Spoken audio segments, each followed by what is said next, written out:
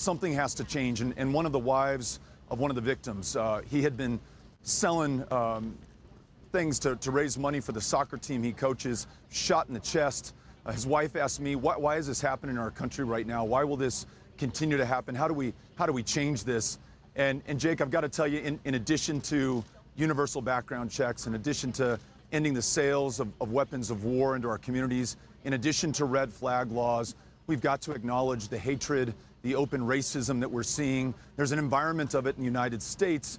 We see it on Fox News, we see it on the internet, but we also see it from our commander-in-chief. And he is encouraging this. He doesn't just tolerate it, he encourages it. Calling Mexican immigrants rapists and criminals, warning of an invasion at our border, seeking to ban all people of one religion. Folks are responding to this. It doesn't just offend us, it encourages the kind of violence that we're seeing, including in my hometown of El Paso yesterday. So I want to talk about that in a second, but I do want to show this picture of you visiting with a victim named Rosemary, who you said was shot in the chest, but she is doing well after surgery. Obviously, we want to bring as much attention to the victims of this as much as possible. So I do want to talk about how we can stop it in 1 second, but if you could tell me about that moment meeting Rosemary. You know, I'd met her son on the flight back from Las Vegas. He approached me on the airplane, told me that he'd just learned that his mother had been shot in the chest, his grandmother had been shot in the stomach, his great aunt had also been shot. And he was flying back to El Paso, and he asked if I would join him by going to University Medical Center, where I met Rosemary. Both of her lungs punctured, her lungs being drained as I was talking to her. Big smile on her face, just extraordinary courage. Not only was she shot, but her mom, her aunt was also shot, her family around her. These extraordinary caregivers at University Medical Center, nurses who had been working 12, 14 hours already, doctors who'd been seeing multiple patients with multiple gunshot wounds, just really moved me and makes me so incredibly proud of Rosemary, her family, families all across El Paso right now who should never have to demonstrate this kind of courage and yet nonetheless are doing so.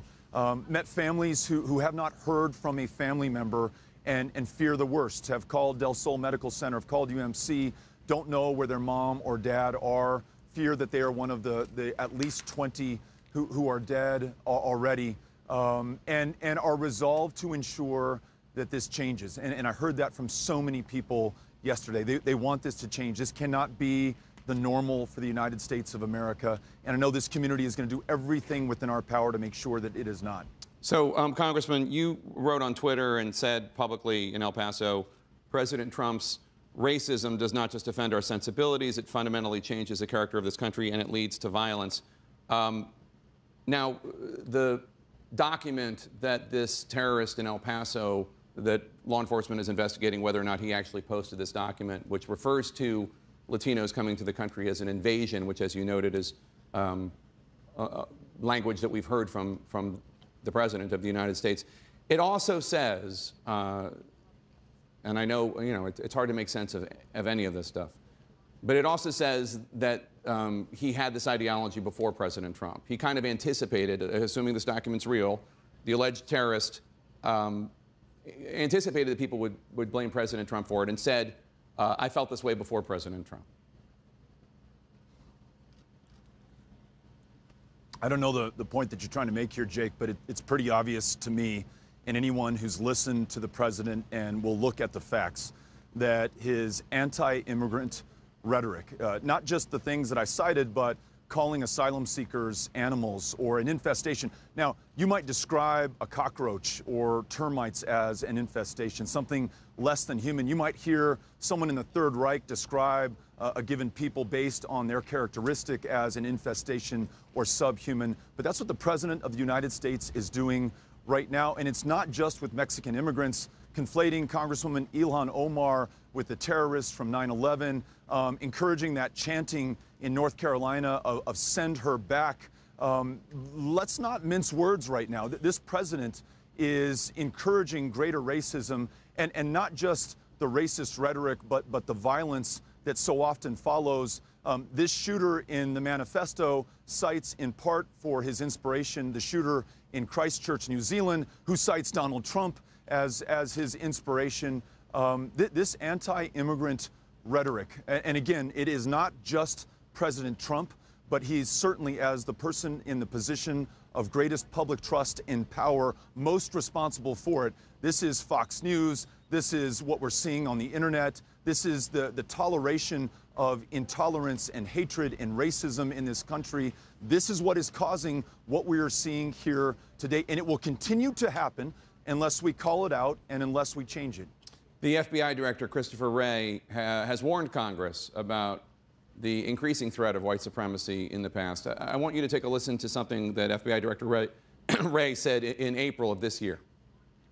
We've seen an increase in the reporting of hate crimes, and the FBI's own number of hate crime cases have increased. The danger, I think, of white supremacist violent extremism or any other kind of violent extremism is, of course, significant. We assess that it's a persistent, pervasive threat. If the kinds of shootings we've seen in El Paso or in California, in which the individual there was suspected to have white supremacist ideology, and other white supremacist murders, the Tree of Life Synagogue in Pittsburgh, and on, if those were Muslim men committing those crimes, how do you think Congress would be reacting as opposed to the fact that it is white supremacists committing these crimes? They weren't Muslim men committing those crimes. I know. I don't know how Congress... My point is there not a double standard here? What the problem is. That's what I'm saying. That's what I'm saying, yeah. Well, yeah, but let's focus on the problem that the FBI director has called out to members of Congress and to this country.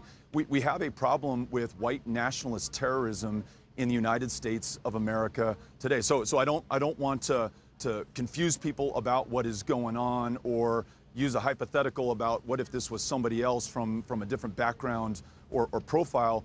These are white men motivated by the kind of fear that this president traffics in. You know, the mosque in Victoria, Texas was burned to the ground on the same day that President Trump signed his order attempting to ban Muslim travel to the United States of America, when he says after Charlottesville that Klansmen and white supremacists and neo-Nazis are very fine people. The commander-in-chief is sending a very public signal to the rest of this country about what is permissible and, in fact, even what he encourages to happen. So let's connect the dots here on what is happening and why it is happening and who is responsible for this right now, and the fact that it's going to take all of us, Republicans, Democrats, independents alike, rising up, standing up to be counted against what this president is doing, against this white nationalist racism, against this violence, and getting this country back. They are saying that our differences are, in fact, dangerous. If you're a Muslim, you're inherently dangerous. If you are an immigrant, you are inherently dangerous. If you are an asylum seeker, you are invading this country. You are an infestation. Those words have very real consequences. You don't get mass shootings like these. You don't torch mosques. You don't put kids in cages until you have a president who's given people permission to do that. And that's exactly what's happening in the United States of America today. Just to be clear, I'm not trying to confuse anybody. I was trying to point out that there seems a glaring double standard in how law enforcement and Congress talks about these incidents. These are white supremacist terrorist acts over and over and over in which people are being murdered. And I was trying to offer a hypothetical. If it were a different group, I feel like it would be a red alarm, fire, a 4-alarm fire. But let me move on, because during one of the debates, your 2020 opponent, Governor Jay Inslee of Washington, said that President Trump is a, quote, white nationalist. That was a fairly stark accusation. Do you agree with that? Do you think President Trump is a white nationalist?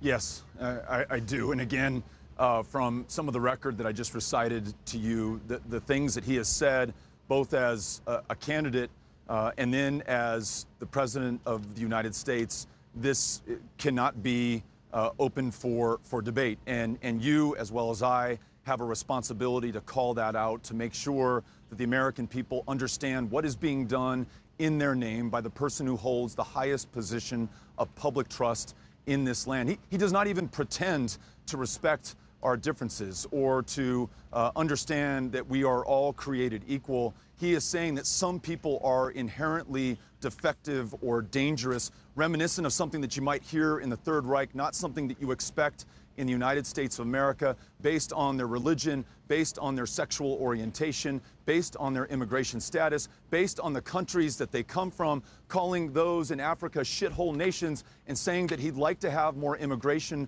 from Nordic countries, the whitest place on planet Earth today. So again, let's be very clear about what is causing this and who the president is. He is an open, avowed racist and is encouraging more racism in this country. And this is incredibly dangerous for the United States of America right now. All of us have a responsibility to stand up and be counted on this issue.